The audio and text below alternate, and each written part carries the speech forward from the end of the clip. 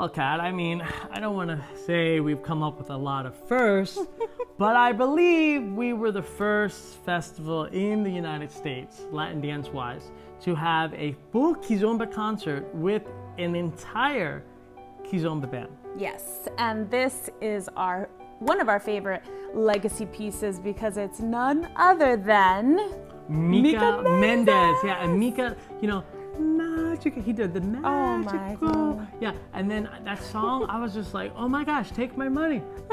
Come to the festival. Yeah, and he came all the way, I believe, from Paris. And I just remember that excitement. And there was this question like, oh, are you going to put a Kizomba concert in the bachata room? I don't know if you remember this. I remember that, but yeah. We did it, you know, and it was like, hey, as dancers and artists and everyone coming together for culture, sometimes it's cool to explore something new.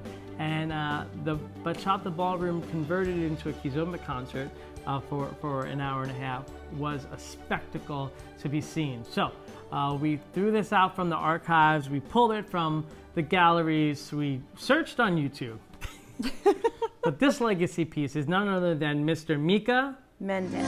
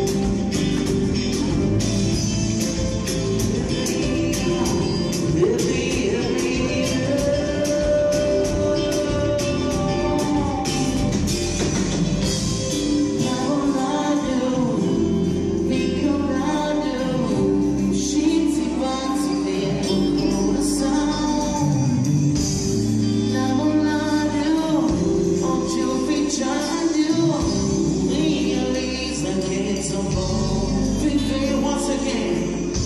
Mais consciência são, mas corpo e efusão. Parece uma eternidade. Não. You want more? Que voy a sufrir este